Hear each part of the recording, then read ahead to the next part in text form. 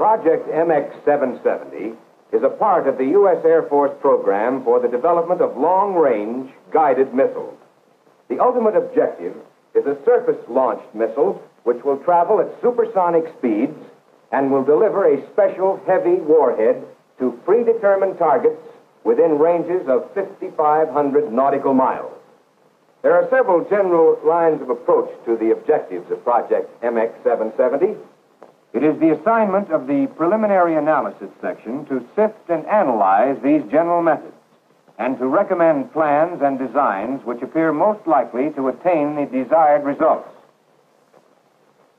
The planning and development of guided missiles is an evolutionary process. A review of Project MX-770 will show this evolutionary trend. First thinking revolved around a ballistic rocket of the German V-2 type. North America's test instrument vehicle, the Native, is illustrative of this class. This small ballistic missile with a range of 35 miles was launched at Holloman Air Force Base.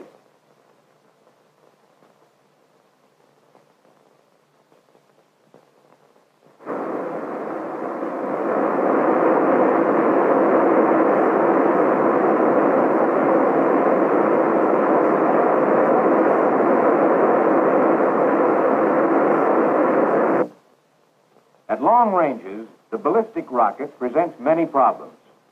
In consideration of time schedules for development, North American aviation has taken a more conservative approach. Development of the Navaho series of missiles began with studies of the glide rocket, which was essentially a V-2 with wings.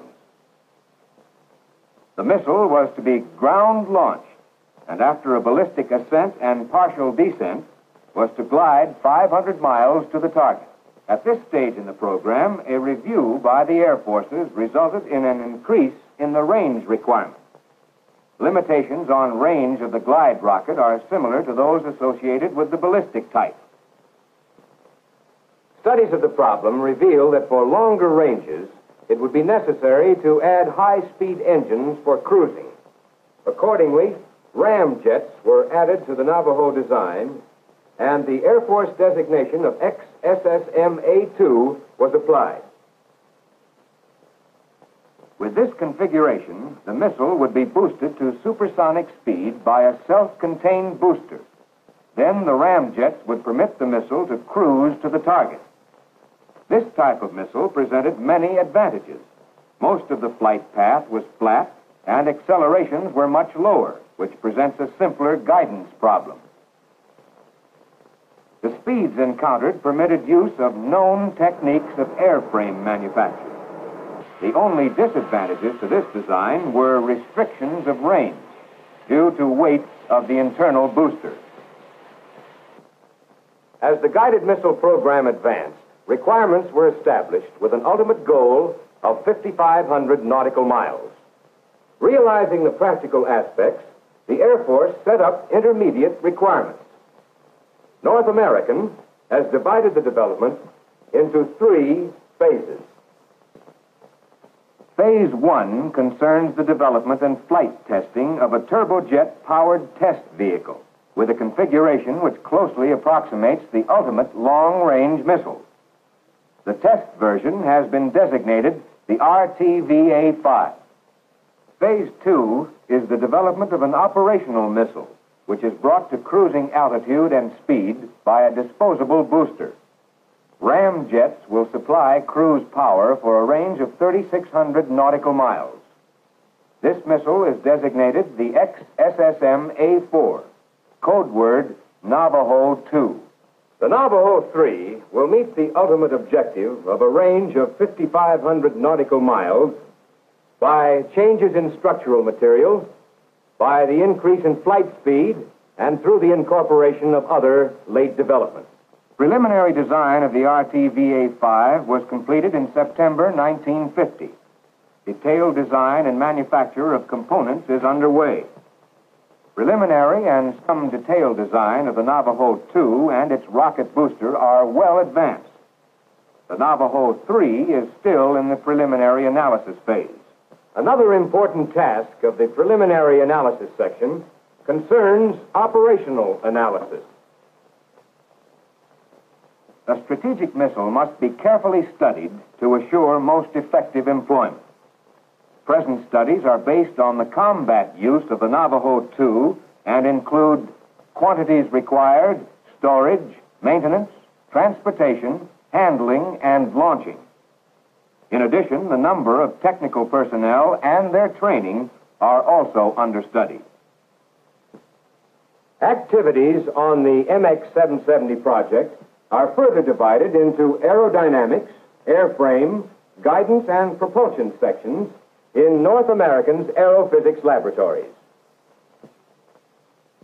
Aerodynamics covers all phases of theoretical analysis, trajectory calculations, aerodynamic design, and long-range missile studies. Experimental supersonic research is conducted at several facilities. Since September 1950, wind tunnel tests have been made of the RTVA-5 configuration at Mach 0.35 to 2.87. The vertical stabilizers and rudders are mounted on the nacelles to place the surfaces outboard of the trailing vortex pattern from the front surfaces, thereby ensuring positive static directional stability under all flight attitudes. The model shown here is referred to as the RTVA-5 stability model. The purpose of the stability model is to provide aerodynamic information for the determination of component air loads and to provide stability and control data to be used for the design of the autopilot. Here is a typical Schlieren view, which indicates the complexity of the supersonic flow. In order to obtain experimental performance data for a normal shock side inlet diffuser, such as that being considered for the RTVA-5, tests were conducted on this 04 scale duct research model. In the test missile, the air entering the diffuser will be conducted through subsonic ducting. The boundary layer is removed by an auxiliary duct simulated by this curved section. The model provides for inlet testing with an ideal subsonic diffuser in the presence of the forward surfaces and fuselage. To avoid interference in flow caused by the forward control surfaces and to provide better entry at positive fuselage angles of attack, the diffuser inlet is canted down 6 degrees with reference to the fuselage axis. The boundary layer and air entering the normal shock-type diffuser will be shown in the Schlieren view.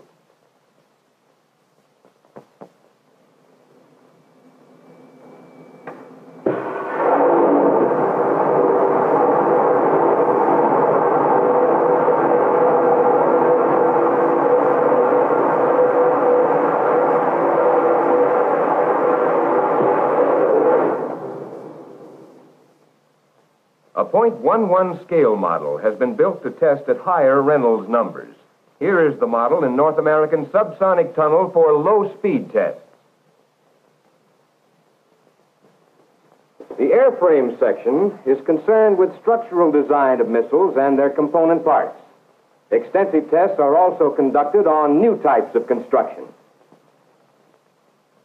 This prototype missile wing is of one-spar aluminum alloy construction. Here, the wing is subjected to bending moments beyond any actually attained in flight. Tests for aeroelasticity are conducted on metal prototypes when available.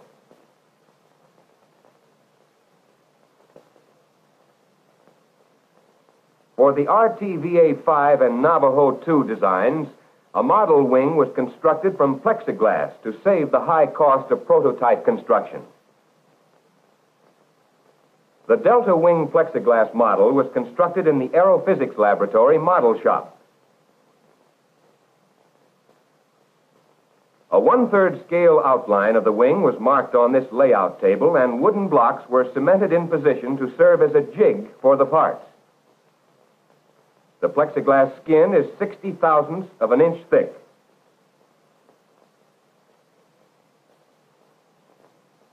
The plastic wing was completed after 380 man-hours of construction.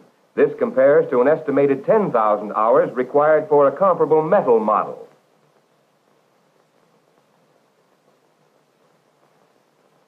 Next, the wing was moved to the structures testing laboratory and mounted on this test platform. The supports are plaster of Paris molded to the wing contour.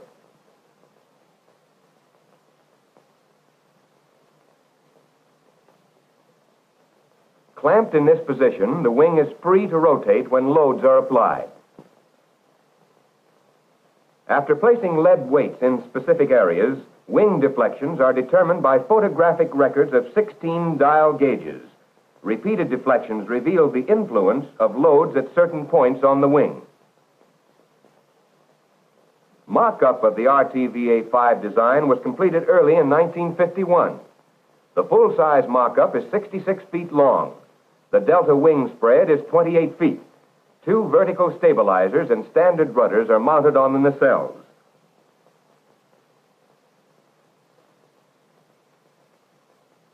The tricycle landing gear will permit tests to proceed in a manner closely related to airplane flight testing. The main landing gears retract inboard into wells below the body. Operation of the landing gear will be controlled from the ground by radio command signals, which will start a pump motor on one engine and will also position the selector valve. The landing gear will be operated by a 3,000 pounds per square inch hydraulic system. Light gauge stainless steel will be used to form most of the skin and structural details of the body. Internal structure is shown on the left side of the mock-up. The RTVA-5 will have an airframe structure weight of 10,500 pounds and a gross takeoff weight of 35,000 pounds. The forward ogive will contain 1,300 pounds ballast. Next is the guidance compartment, containing provisions for the power supplies, computers, and the Stellar Supervised Auto Navigator.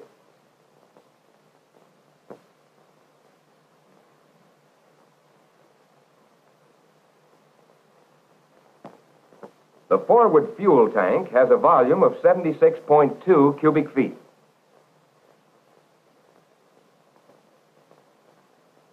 In this test vehicle, the warhead compartment will contain the essential components of the telemetering and radio control equipment, plus space for the nose wheel and retracting mechanism.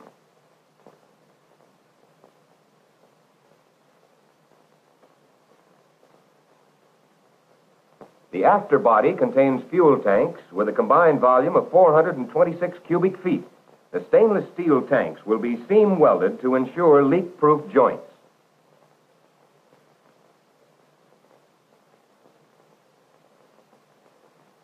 The RTVA-5 is powered by 2 Westinghouse J40-8 turbojets with a takeoff rating of 10,900 pounds thrust.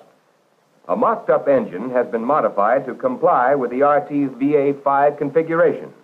Structural and clearance problems have been determined with all accessories added to the engine. With a portion of the rear of the nacelle removed, the complete engine, including afterburner, is rolled into position.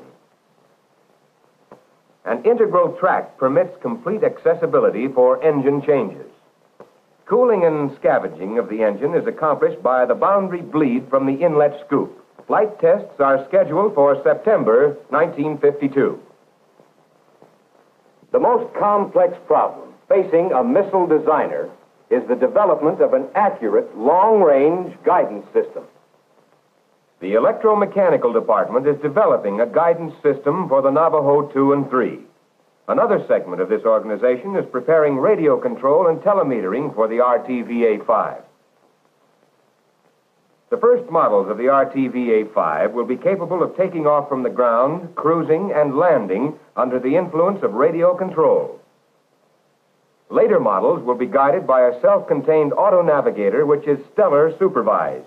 This is the forerunner of the long-range guidance system for the Navajo. For test purposes, a multi-channel telemetering system will be used to transmit flight conditions from the airborne RTVA-5 to a ground station.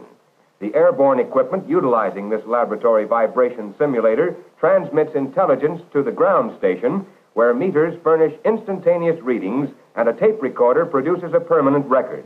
Control surface position, hinge moment, acceleration, temperature, and pressure are telemetered simultaneously from the missile.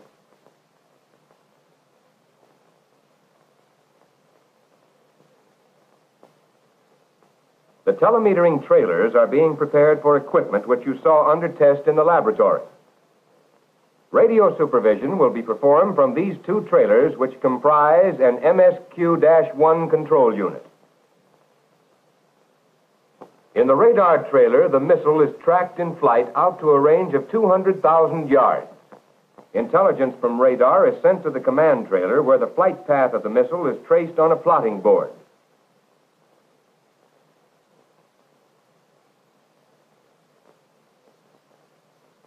The command trailer is the operational center for activities connected with flight of the missile.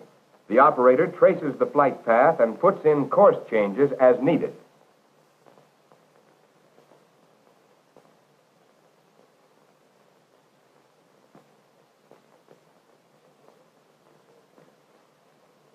In December 1949, the first step in the development of the auto-navigator system for the Navajo 2 series of missiles was taken when the Aerophysics Laboratory completed the Mark X-1 auto-navigator and initiated laboratory tests on the system. Platform drift was amplified by motion of a light beam reflected from mirrors on the platform. The platform assembly was mounted in a large bowl so that angular movement about all axes would be produced with no linear action. Tests on a vibration stand produced similar results. In March 1950, the first series of laboratory tests were completed and indicated that the auto-navigator was capable of directing over 50% of hits within a radius of 2,500 feet at the calculated missile range. Flight tests were initiated in April 1950, the first flight tests ever conducted on a purely inertial auto-navigator. The stabilized platform is the main component of the auto-navigator system. The platform is supported by air-lubricated bearings and a large central ball.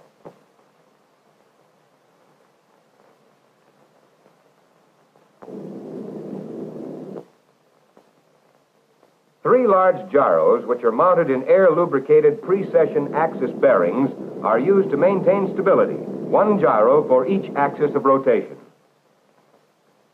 The platform is used to orient two distance meters, which measure range distance and lateral departure from the flight path. These laboratory racks contain components of the auto-navigator electronics and test equipment. Regulated power supplies are provided for the gyros, servo motors, and electronic equipment. The gyro control system contains a power supply and indicators for gyro speed and voltage phase differences.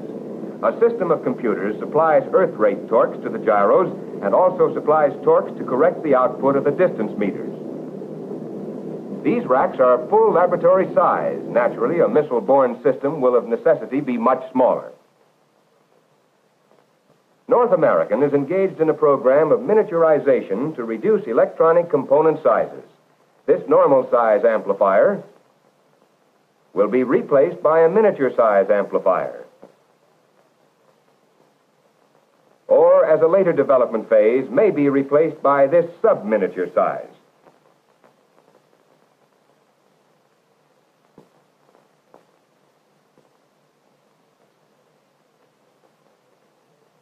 The platform assembly was designed for a vertically launched missile and allows 180 degrees pitch freedom and 30 degrees freedom in roll or yaw. To permit the airplane to make complete turns, a rotatable base with azimuth follow-up was provided. The flight tests subjected the auto-navigator to a series of environmental runs.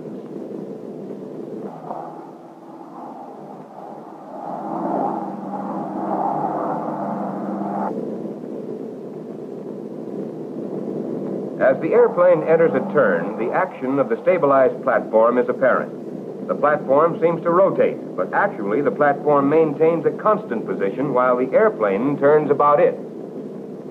The airplane was flown to maintain a course dictated by the auto-navigator. A ground mapping camera was used in conjunction with a recording camera, which photographed counters in the computer unit. Correlation of the data established the error introduced by the auto-navigator.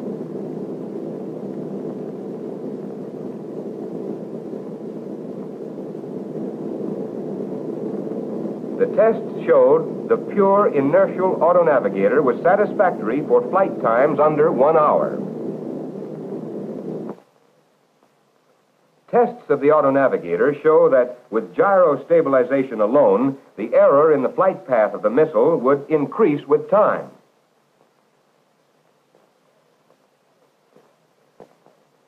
However, when a stellar supervisor is incorporated in the auto navigator system, the error accumulates more slowly.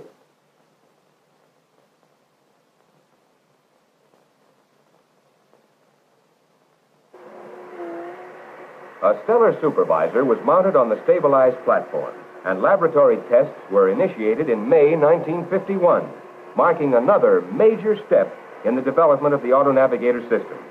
The new system is known as the Mark X2. In this laboratory test, a light mounted in the black circular disc simulates a star. The telescope tracks stars automatically, even in bright sunlight, and checks the orientation of the platform so that random, unpredictable drift will be restricted to small values. In operation, the telescope is slewed at programmed time intervals from one star to another. Due to its large field of view and also to its sensitivity to faint stars, the stellar supervisor makes possible navigation to any position on the Earth at any time. The colored pins indicate the stars which can be tracked, and the plastic disc indicates the field of view which can be covered by the telescope.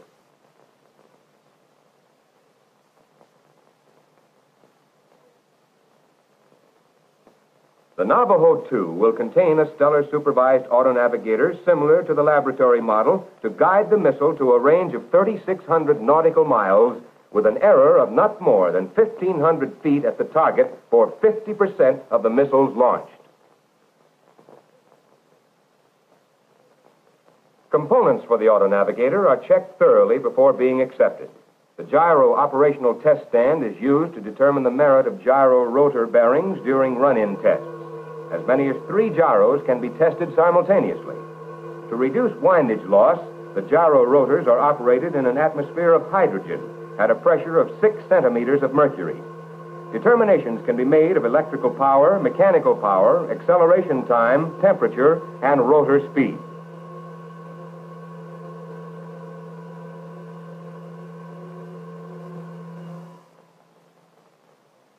A torque tester is used to determine the performance of the gyro air bearings on the output axis. The gyro is rotated to different positions, and readings are taken of the unbalanced torque about the output axis. The torque tester is also used to determine gyro balance and spring rate. A gyro arrangement called the Navaho was designed to reduce the drift error which is produced by a single gyro. 2 gyros are mounted on the test stand and operate as a pair. The gyros reverse their direction of rotation periodically. Any disturbing torques which affect the gyros tend to produce equal and opposite effects on each gyro, and thereby drift errors are canceled. Thus, the combined performance of the pair is superior to that of either gyro individually.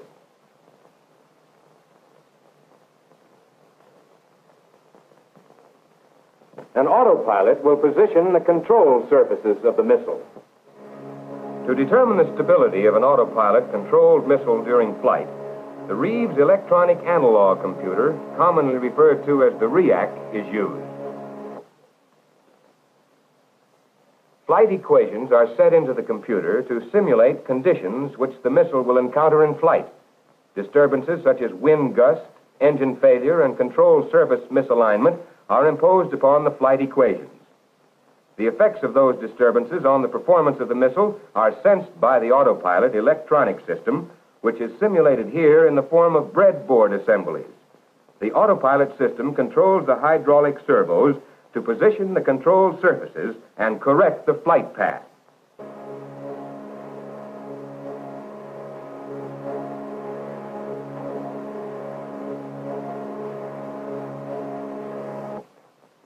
The resultant performance, as well as the action of the control surfaces, is then recorded.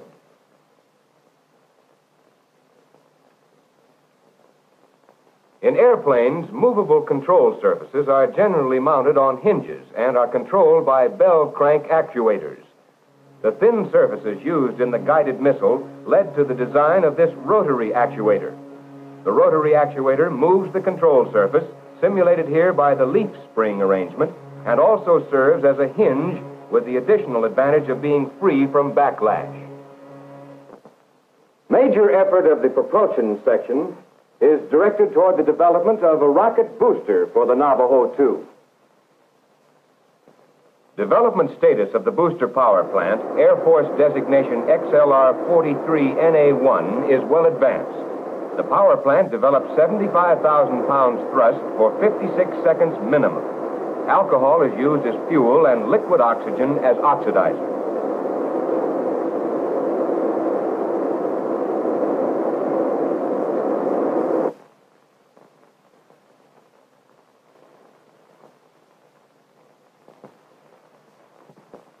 Here's a schematic of the power plant. The fuel and oxidizer are forced at rated flow into the rocket thrust chamber by a turbo pump driven by high-pressure steam produced by the gas generator system. Gas to drive the turbine is produced when concentrated hydrogen peroxide stored in this tank is forced under a pressure of 450 psi through a cobalt-plated screen catalyst in the decomposition chamber. The chamber consists of two stainless steel shells which house the catalyst pack, consisting of 36 cobalt-plated screens. Gases from this generator drive the turbopump, one of the major components of the rocket power plant. A two-stage turbine wheel applies power to drive the oxidizer and fuel pumps. Exhaust steam from the turbopump is further utilized before expulsion by passing through a heat exchanger.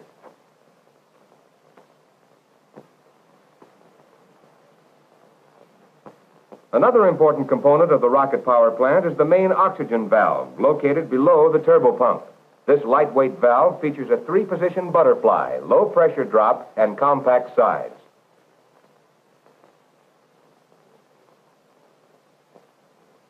Two main alcohol valves are flange-mounted to the nozzle inlet of the regeneratively cooled thrust chamber. The valves are solenoid-controlled, pneumatically actuated for positive control of fuel flow. 750 psi regulated pneumatic pressure supplied from 3,000 psi helium containers is used to operate the control valves. Reduced pressure is used to pressurize the alcohol, oxygen, and peroxide tanks. The rocket thrust chamber is basically a straight sleeve attached to a throat by a convergent section and flares out to form a nozzle exit. A chamber-to-throat area ratio of 2:1 is employed in this unit.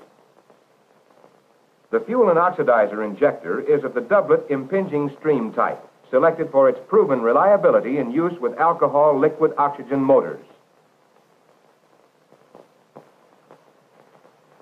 The fuel mixture of alcohol and water first enters through a manifold at the nozzle end, flows axially through the motor between the inner and outer walls, and uniformly enters the propellant injector, and then flows through the injection orifices into the combustion chamber. 6% of the fuel is injected through radial holes in the inner wall of the combustion chamber to provide film cooling, which augments the regenerative cooling.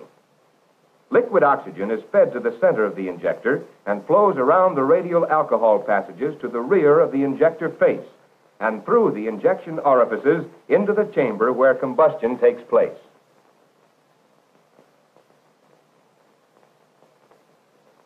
The 75,000-pound thrust chamber and injector combination was subjected to a comprehensive static test program to assure performance and reliability.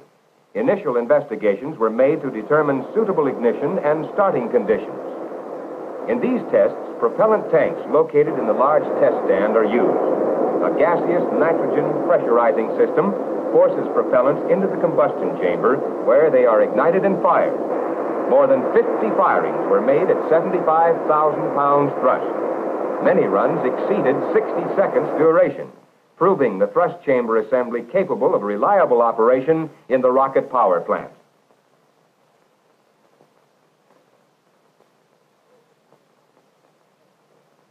To further prove operation of the thrust chamber assembly, the unit was mounted in a horizontal test stand. Firings in this stand have proved very successful, and runs under various extreme conditions are being made. For example, early in May, 2 runs exceeded 90,000 pounds thrust and 60 seconds duration. Maximum thrust was 94,000 pounds. In run number 13, the highest known impulse, a total of 5,980,000 pound-seconds, was achieved. The horizontal firings are made at night to permit full use of the vertical stand during the day. The flame extends more than 100 feet.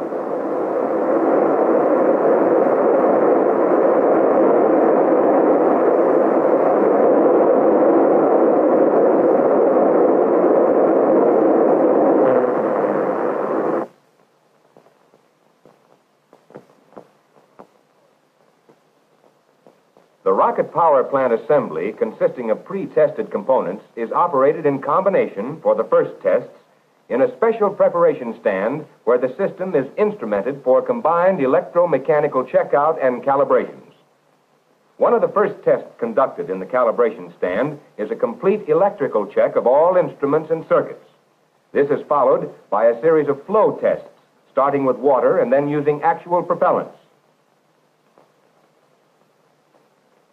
Large pipes transfer the fuel to a collection tank and the oxidizer to a remote drainage area.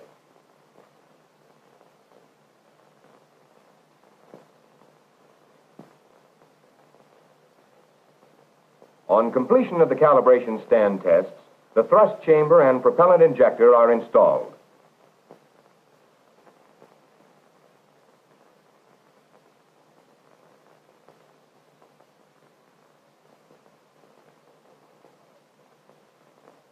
Then the rocket power plant in its test firing cage is swung over to a large vertical test stand. A shipyard gantry crane on rails is used for this purpose.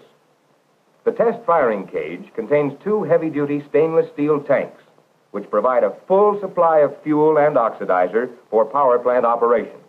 The entire power plant assembly closely parallels a missile configuration.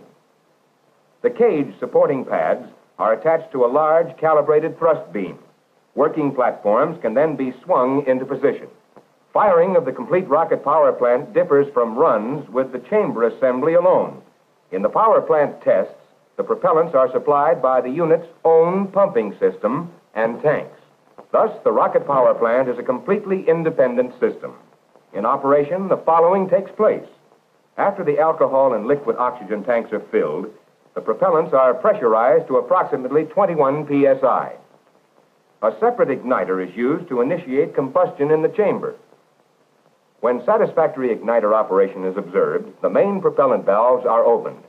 During this phase, the propellants are under about 1/10 flow and provide even burning in the combustion chamber.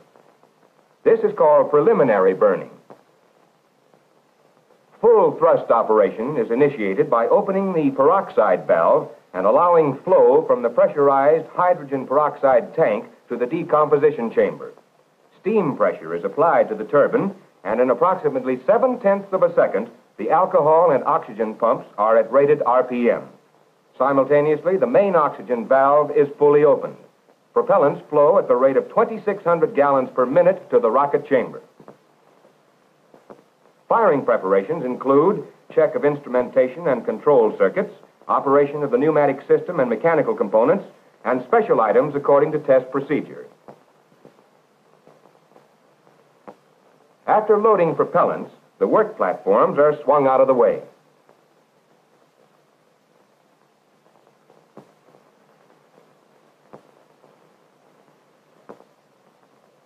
In the control center, 500 feet away, the firing operator is stationed at an electrical sequencing panel. Timers and relays control ignition, opening of propellant tank valves, and the hydrogen peroxide tank valve. The operator presses the launch start button, and the unit automatically sequences tank pressurization, igniter, and the main propellant valves. Preliminary burning, okay. Main stage.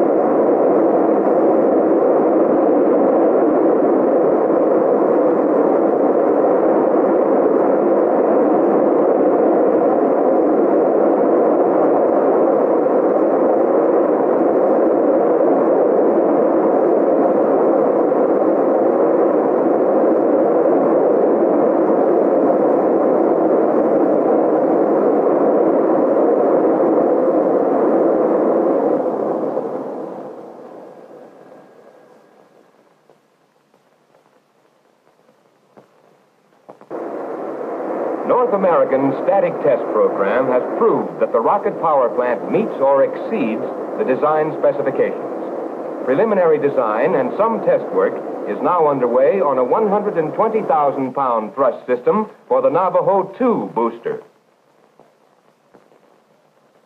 Success attained by North American's advanced development laboratories in overcoming the problems associated with long-range guided missiles indicates that early attainment of operational missiles depends only on the amount of effort and funds expended toward that end.